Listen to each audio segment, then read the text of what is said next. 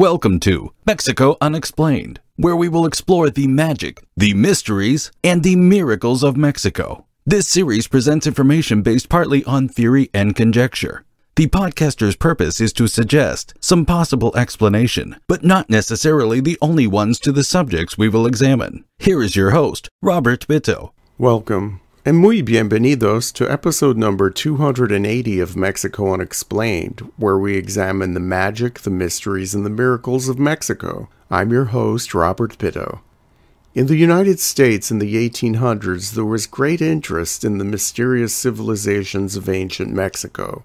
As the science of archaeology had not yet been born, various theories circulated about the many ruined cities and how their builders were related to other ancient cultures throughout the world. Because there was no hard science behind most any of this, amateur academics, treasure hunters, adventurers, and even religious figures at the time had a whole host of explanations for these lost cities and vanished civilizations of Mexico. One of the big figures studying and exploring the Maya region in the latter half of the 1800s was the French-American Augustus Le Plongeon.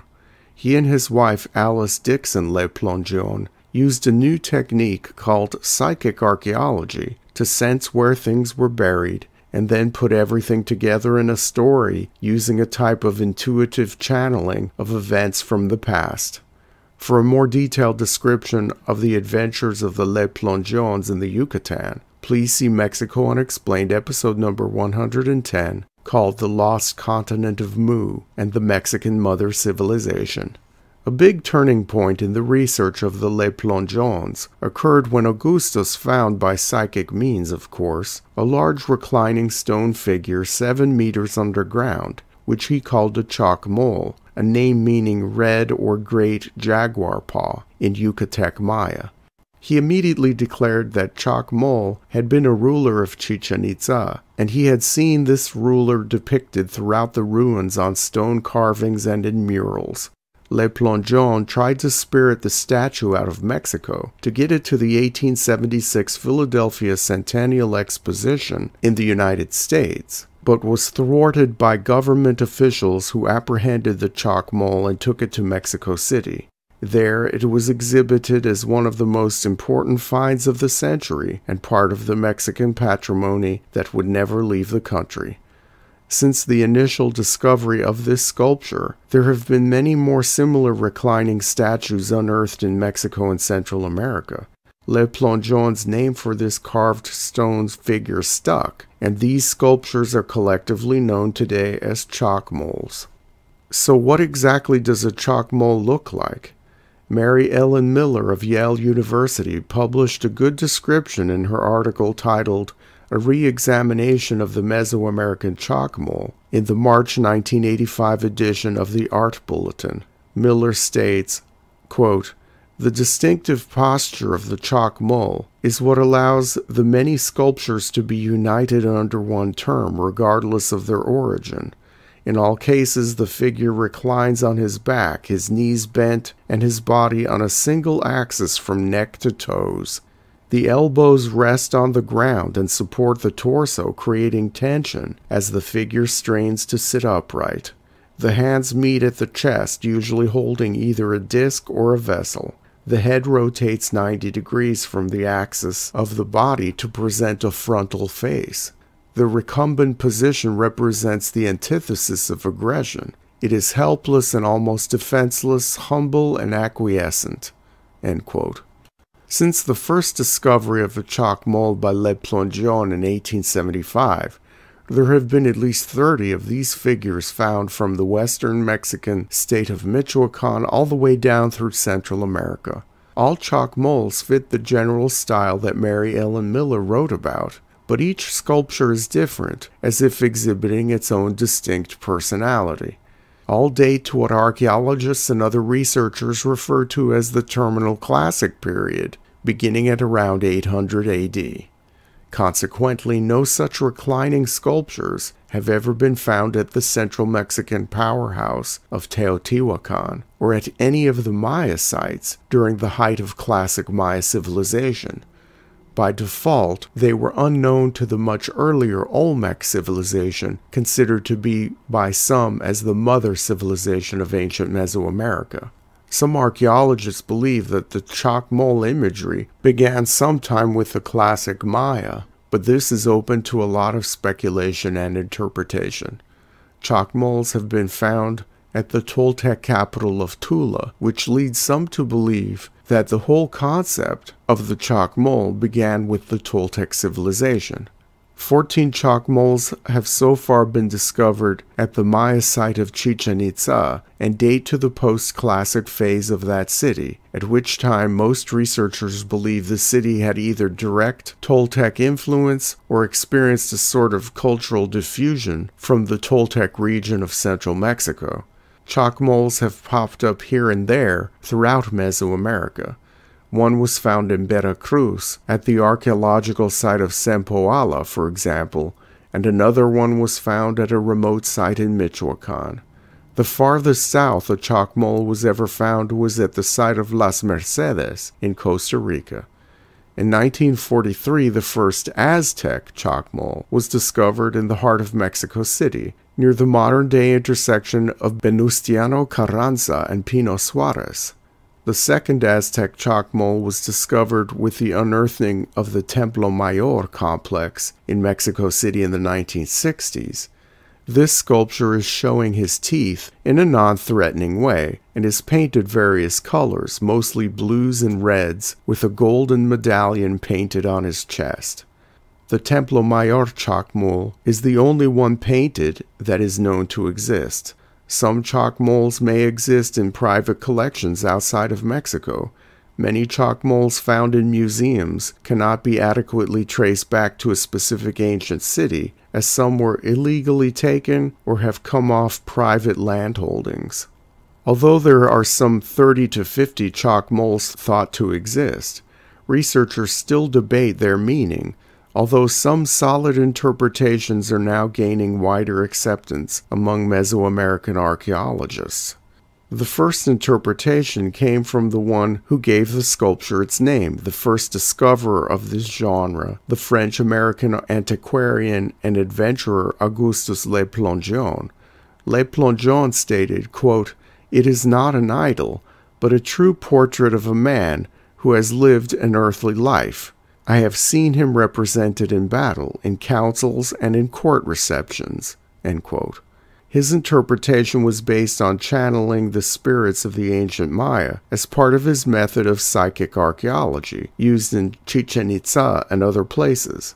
To Le Plongeon, not only was the sculpture of a real person, but this mythical ruler Chacmool was also known as Prince Ko. Chacmool was the brother of Prince Ak, the evil lord of Uxmal. Prince Ak defeated Chacmool in mortal combat, and Chacmool's widow came to rule the kingdom as Queen Mu. The territory of Chichen Itza and its surroundings became known as the Kingdom of Mu. Queen Mu was then forced to marry her evil brother-in-law Prince Ak, at which point she fled to Egypt, where she was revered as the goddess Isis. While the Le Plongeon inventive interpretation of the Chacmool may have been gripping to read about in the late 1800s, serious scholarly attention given to these statues did not begin until the latter half of the 20th century. Researchers who began studying Chacmools put forth the idea that the sculpture's functions varied on culture, geography, and the time period during which they were fashioned. There is great consensus among archaeologists that Chacmools were not worshipped, as they were not found in the inner sanctums of temples or other holy places. Researchers now believe that Chacmools may have served 3 different functions. The first theory is that the Chacmool was a simple offering table and received gifts from the devout seeking supernatural assistance. The offerings could have been food, alcoholic beverages, tobacco, feathers, cacao beans, or incense. The Chacmool found in Costa Rica is holding a form of metate, or corn grinding stone, in its hands, which is resting on his belly in typical fashion. This would seem to be a receptacle for offerings of food. In Nahuatl, the Aztecs called a small table for offerings a tlamanalco. In some cases, the Chacmool could have functioned as a sort of public tlamanalco. The second and third interpretations of the function of the Chacmools have to do with human sacrifice.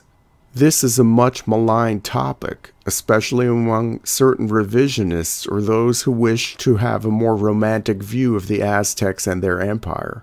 A Chacmool from Tlaxcala has a carving of a bloodied heart on its underside, which has led some researchers to believe that a Chacmool served as an offering table for what the Nahua-speaking peoples called a Cuauhxicalli.